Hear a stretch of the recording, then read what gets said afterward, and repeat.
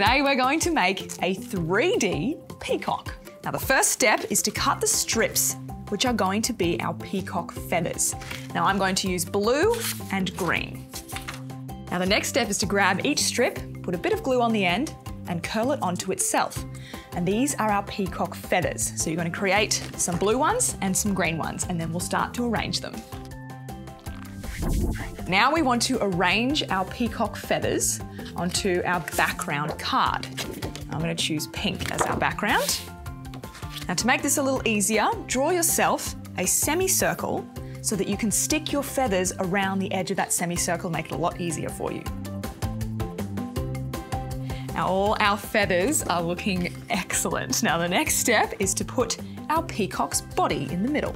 So grab whichever colour cardboard you'd like to be the body. I'm going to use purple, and draw out your peacock's body to match this shape. All right, let's see if it fits.